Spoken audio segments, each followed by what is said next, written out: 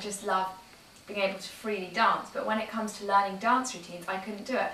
And I remember it was heading for a very big concert that we were going to do, performance, and I just couldn't remember the dance at all, and it was me, it was so obviously me in the class, I was like the one who couldn't remember it, and it was quite embarrassing because the teacher kept saying, don't you remember? And I was trying to say, yeah, and she kept saying, haven't you practiced at home? And I had practiced at home.